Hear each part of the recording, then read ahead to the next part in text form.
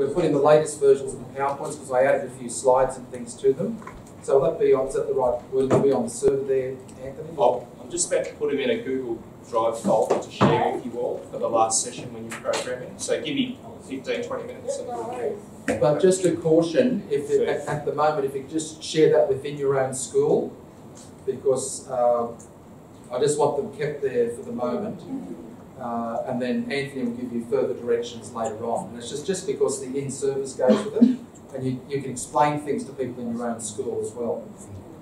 But as I said before, a lot of the strategies, and just talking to Fiona, who's still there, like a lot of these will be relevant to K to 6 as well. So there's a couple of strategies. I'm just going to go through those. We'll go a bit longer. I'll finish at 1:55, and I'll go through resources as well. So I just wanted to refer that. You'll see this on the PowerPoint.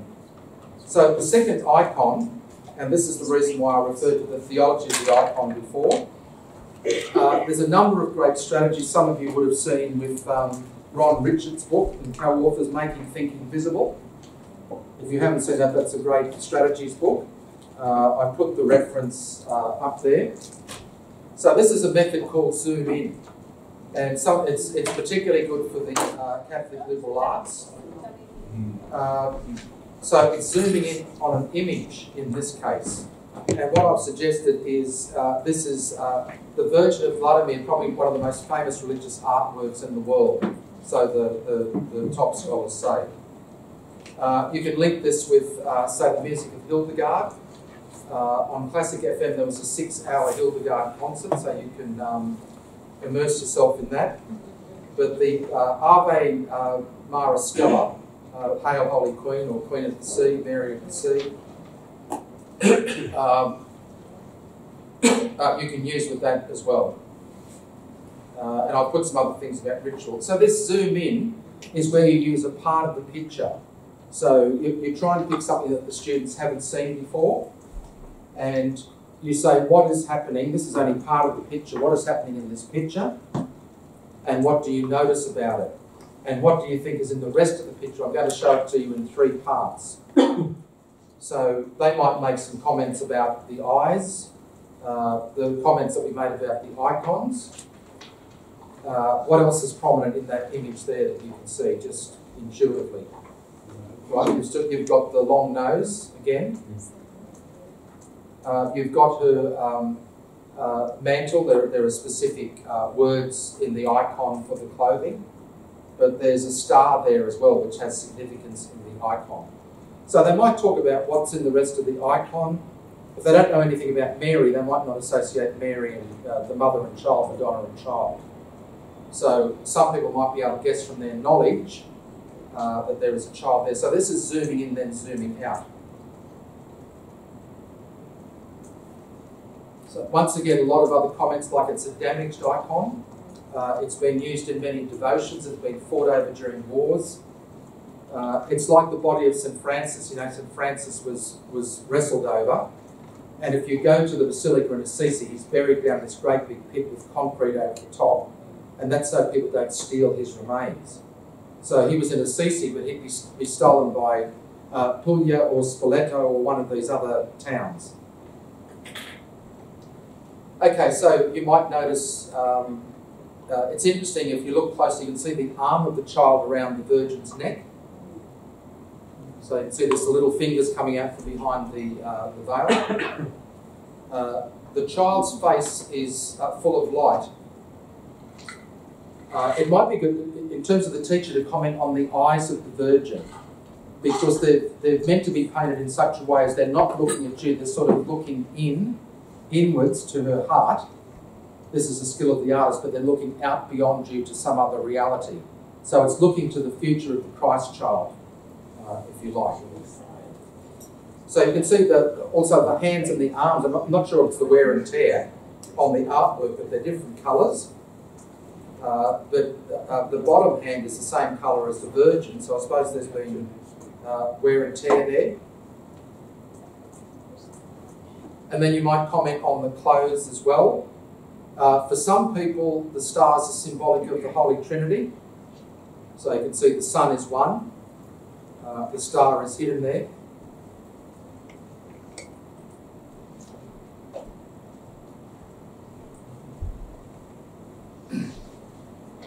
So Sister Wendy Beckett, there's a website I'll give you on her favourite religious images later on. But notice this idea that I started with, the apophatic and the cataphatic. We've got words, and sometimes we've got no words. So our human vocabulary falls short here.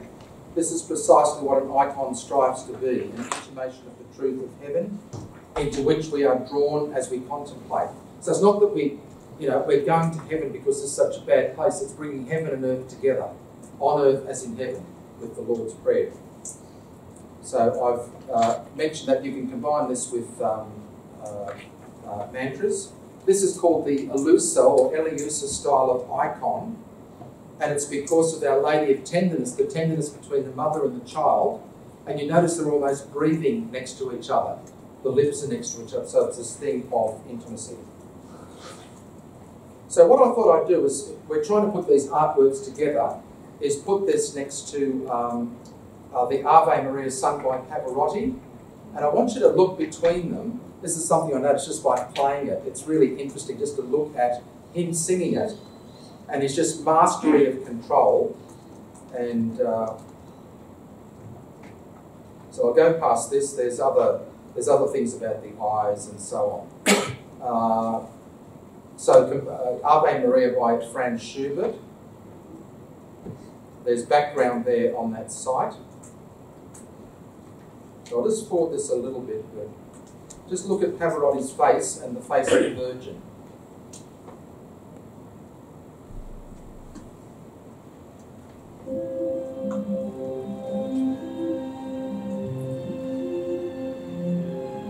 Very flourishing Italian style.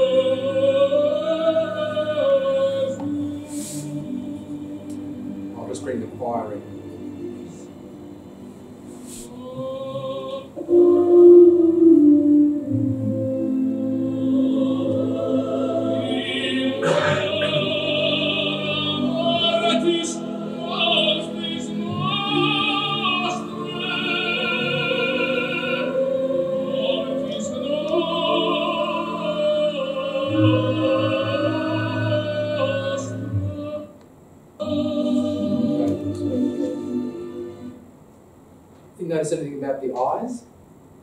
If you look at the Virgin of Vladimir and the eyes of Pavarotti. That's similar, like looking through. Yeah, they've both got very dark eyes. I think if you put Pavarotti on the side like that, sort of got that. He's getting into the emotion of the song as well. So my point is to listen to a version. That's the Latin. So you can sort of tell, even without knowing the Latin, what they're emphasising. Maria Grazia Plena, Mary full of grace. So they're emphasising things in the song, not just because of the tune. But notice at the end, they're repeating things that are important for their spirituality as well. Et in hora mortis nostrae, and at the hour of our death. Why do they repeat that 3 times? So the English is there as well. And then maybe go back to the gospel account. You see what I'm saying? You just interweave the different levels of meaning, like when did it happen? And then go back, play it, and then go back to the icon.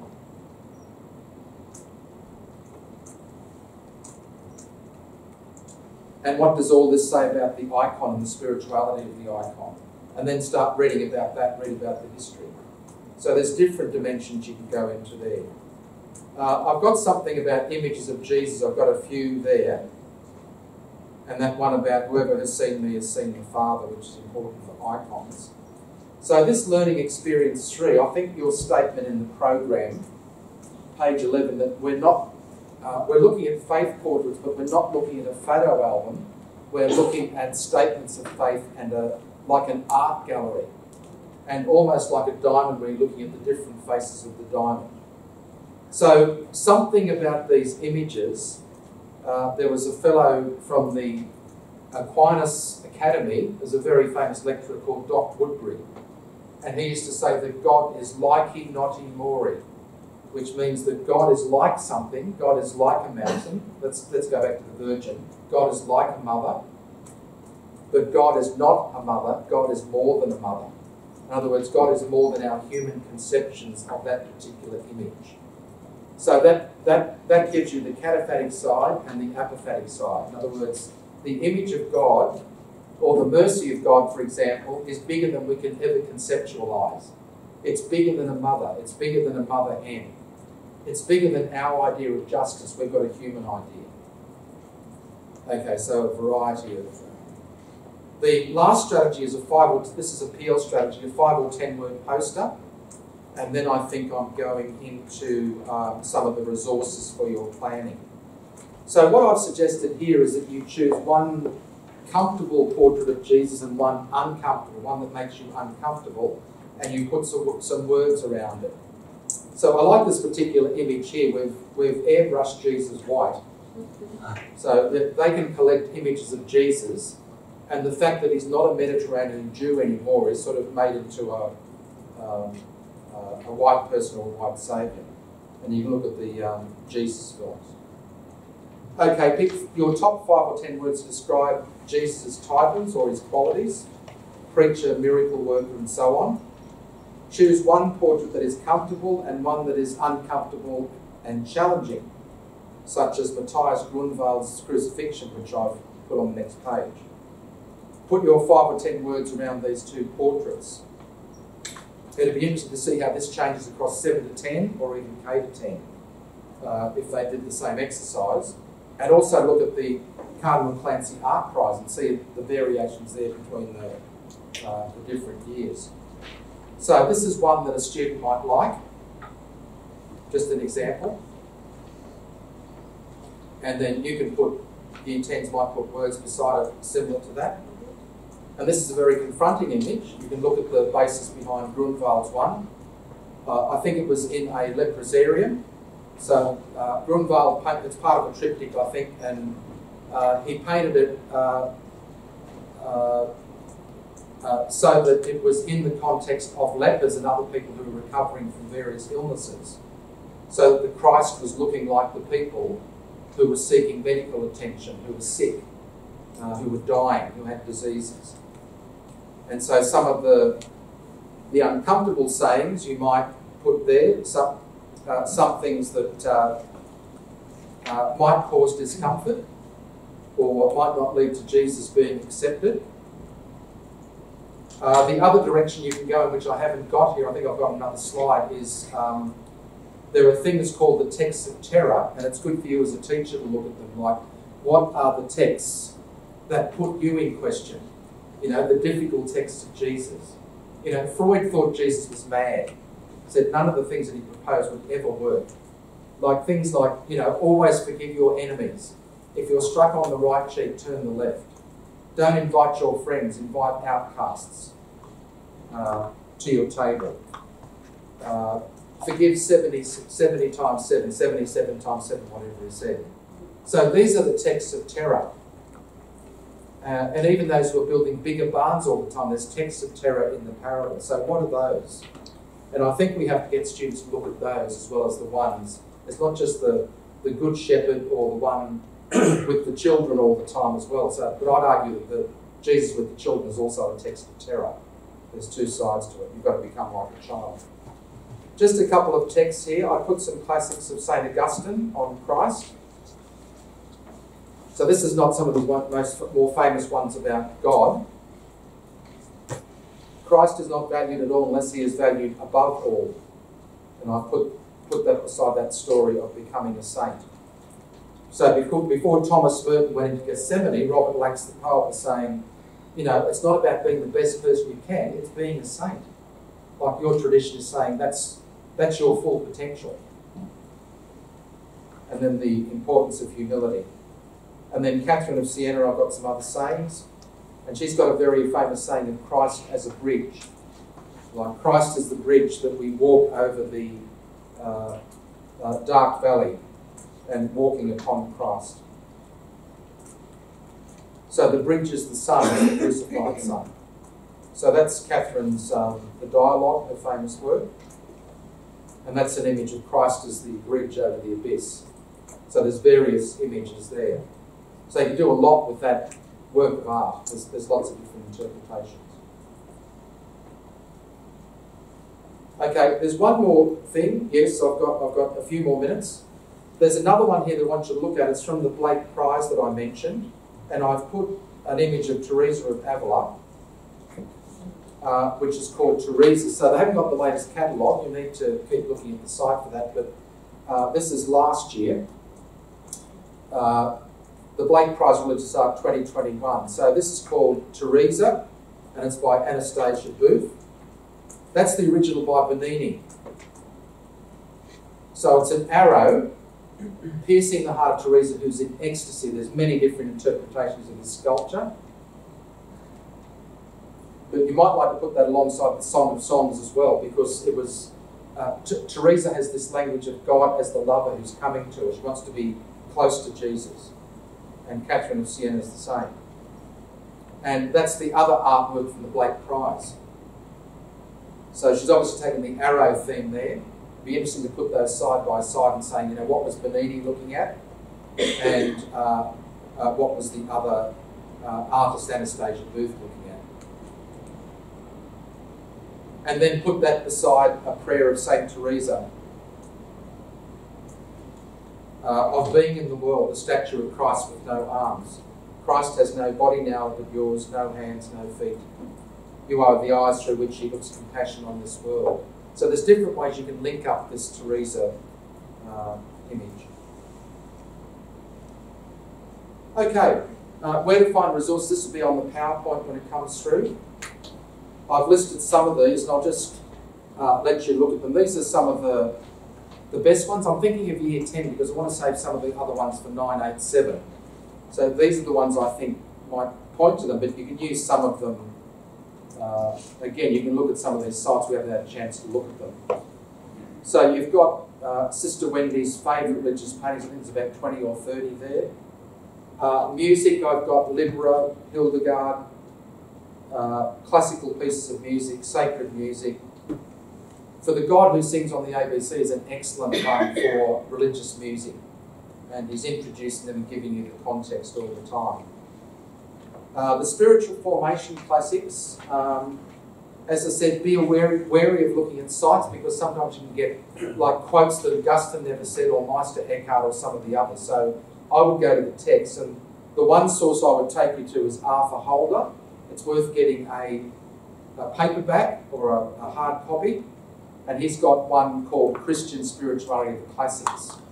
So if you get a book by him or the one by Richard Foster listed there, then you've got some quotes from the classics. There's lots of good books that you'll find in Pauline books. Architecture, I've given you some sites there, Australian ones and overseas ones. If you look at the most interesting sculptures of all time, you'll often find religious themes there. Like it's not that some are religious and some are secular, it's crossing over all the time. And sometimes the sculptors don't even know it. Literature. Brandon Vogt works for Word on Fire, so he's got a list of books. So people have done the work for you to look at some. I suppose the question is, what will I do with Year 7? Year 7 are going to be ready for Flannery O'Connor, for example, or maybe even C.S. Lewis. And maybe it'll just be very simple text, or it could be children's stories. But there are some that are written there that they can have access to. The Catholic Liberal Arts, dance and opera is a bit more difficult, it's longer, but maybe you can use excerpts from there. Church documents, other articles and insights. I've mentioned we had a discussion at lunchtime. Siga Coda, Emmanuel Garibay, the Filipino artist, he's got that unnerving one of the eye of God looking through the wound of Christ on the cross. So this eye is just looking at you. What does that mean? But if you see in the medieval illuminations, you'll notice that after Christ dies on the cross, that's when the Holy Spirit comes. So you've got the angels pulling the Holy Spirit out of the wound, and the church is born after the death of Christ on the cross. So you can see the church with the crown coming out of the wound after Christ has died. So that's how they taught medieval people about theology. So they had some great insights. Probably the last thing is, if you're worried about it's a classic, if it leads you to the information, I was just saying to Anthony, Siga Coda's one about the woman at the well, where they're both staring down in the water. You could read the passage. You don't have to worry all the time about, is this an absolutely rich and ditch classic? Is this the best of the best? If it's enabling you to have a conversation, maybe that's good to include, and include that with a number of other so-called classical paintings about the woman at the well, and put that in dialogue with the text. That might be a way to do it. But you've got to find something, I would say, in your programming that links the students to the topic. If you lose them when you're trying to teach them, if you're a mountain range away from them and they're not connecting with you, you've got to find something that connects with them first. I mean, this as teachers. Otherwise, they're not going to go with you. So it's no use showing them the Sistine Chapel if they don't understand the concepts that you're trying to cultivate there. Okay, so we've got questions and work. Sorry for the speed I went through that, but I wanted to show you some aspects. Are there any questions or comments before we start on the program? Just a few other ideas there. All those sources are there. I think that you think might be up in the documents, the PowerPoints already, or take it off. I've just sent them. Okay, so it should be there. So you've got all those resources there. I'll be going around the tables anyway, so but you should know each other well enough now to ask a few questions. You should be like best friends in this group. So is anyone, that's okay, we can go around to the tables. Are there any questions or comments that you'd like the whole group to hear before we're really going to individual tables? Or maybe at the end you might be able to get some ideas or comments when people have discussed. I think this might be a nice opportunity if you wanted to start something off, is to gather in networks, and then perhaps after today, if you still need to continue, then you can work together beyond this afternoon to continue to share resources. So if you'd like to do that as a suggestion, please feel free to do so, or stay where you are if you're more comfortable as well. But if you want some help finding networks, I'm happy to facilitate that. Let me know what you like. And just sort of the aim for this little period of time, what would be a good outcome that people could? I think if you could have at least an example of each of the exams, so something music, something art, something architecture in your Year 10 program as a rough goal. Certainly each of the learning experiences with maybe 2 liberal arts strategies, 1 to 2 liberal arts strategies in a learning experience.